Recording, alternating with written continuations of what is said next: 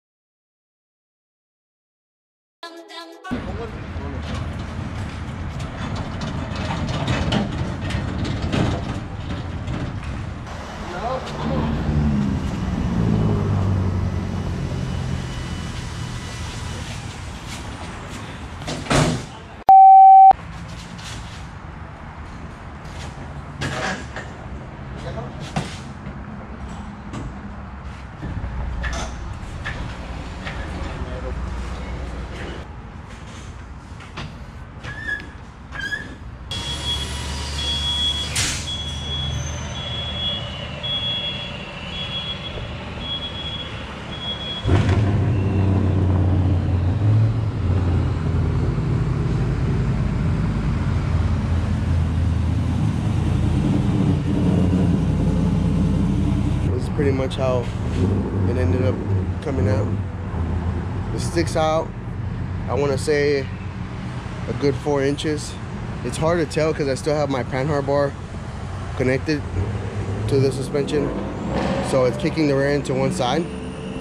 But assuming that I had a 10-inch wheel, I mean a 12-inch wheel with a 10-inch lip before, and I added pretty much just 4 inches of lip, I'm gonna assume that it's gonna be 4 inches that I need to cut off, just so I'm in the same spot. Just confirm the measurement, and once I do that, we'll pull the bed back off, and after that we can take the rear end off and pretty much drop it down, cut it up, slap the wheels back on, and it should be good. Wheels off. And today what we're gonna do is we gotta take everything out so that we can pull those axles out and measure it. And then once we measure it, we'll be able to order the new axles 4 inches shorter than what I had already. And once we do that, we can slap them back on, and we're gonna cut the rear end before we do that. So I'm gonna cut this off and then cut it down from here 4 inches this way, and then we're gonna put that caliper underneath on the backside, so because the backside has more room.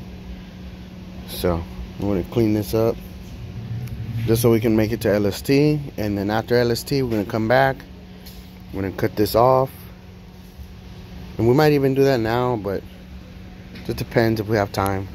I don't want to rush anything and then have problems in the end.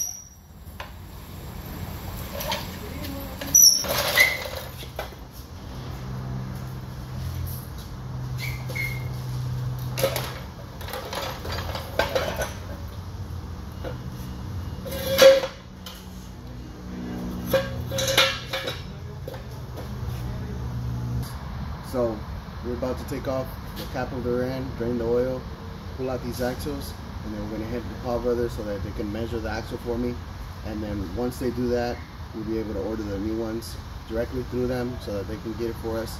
And in the meantime, pretty much it's going to take about 3 to 4 days for them to pretty much give me the new axles. Once they get them, we'll have the rear end already cut, and we'll just slap it back on and head to LST. Hopefully they're a good time. Let's get to it.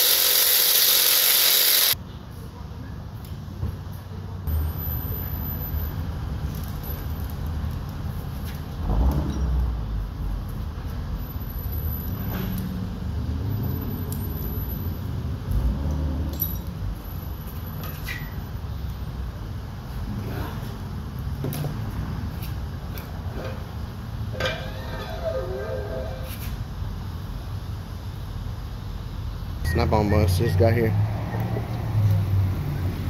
Let's go check out what they want.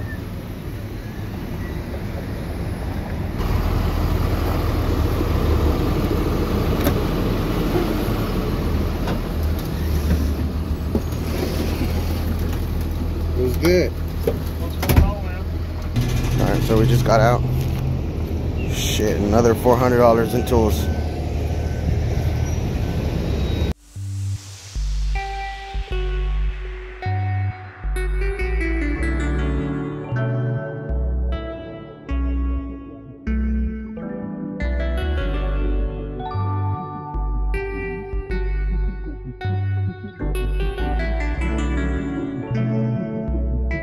Alright guys, we're gonna end the video there. We just got back from Paul Brothers.